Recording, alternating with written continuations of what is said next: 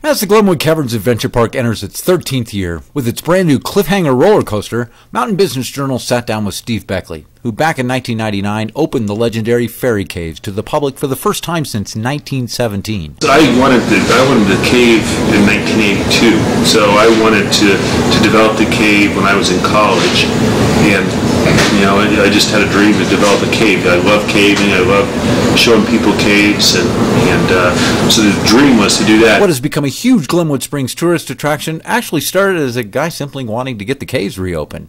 In part one of this series, we learned about how it all started. I contacted the landowner for 16 years to get him to sell me the cave, and so I dreamt about, even though I went on and had a career, I kept revisiting this every year and call him or write him and say, come up here and try to get involved. And finally, he agreed to sell us the property and let us develop the cave, and that's what we did. And then it just has kind of expanded from there. So this wasn't part of a grand vision to build an amusement park? When we first put the tram in, the plan was the tram, the cave, restaurant, gift shop, a few things, nothing more than that. But then when you start realizing that people need more to do while they're waiting for the cave tour. In 1895, Charles Darrow opened the Fairy Caves to the public. They were the first caves in the world to be lit by electricity. It was a thriving tourist destination. They got to the caves by horse, carriage, or good old hike. Now they've got the Iron Mountain tram to get them there. Steve and Jeannie Beckley persisted for 16 years before getting approval to develop the caves in 1998. In 99, the caves opened. My wife and I giving tours ourselves, work going summers, and then we started having 500 people show up and sort of buying more buses, and it just has expanded from there. Our first summer we did 30,000 visitors for the first summer. Last year we did 150,000, so that's kind of the growth we've had over the last.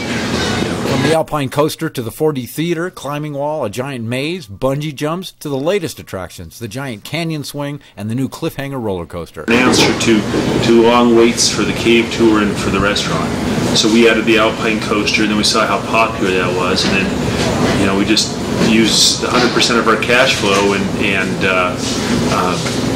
invest everything back in the park and buy new rides and expand the park and make sure we're opening up more in the cave. So you run cave tours and an amusement park for a living. What does your average day entail? It depends on the season. Now it's kind of the ball's rolling. We're in our season. I'm already on to designing stuff for the next 2, 3, 4, 5 years out. I'm already have drawings for new parking lots and new lift systems and new rides and new parking areas and new lodging facilities. So there's a lot of stuff that's on the plate that I have to stay 3 or 4 years ahead of our staff as far as building and implementing. When's laser tag open? Right now. Perfect. So how long before you actually saw any money from all this work? I still haven't. I haven't taken a salary yet. But someday, maybe. My kids will probably reap the rewards. But I just enjoy building and doing this, and I have more fun doing this than anything. So I come to work every day, just the best job in the world, and really want to build something that's really memorable for Western Colorado. In part 2, we'll talk about where Steve goes from here and just how many people actually fill out those comment cards. At the Glenwood Caverns Adventure Park, I'm Don Cheney for the Mountain Business Journals.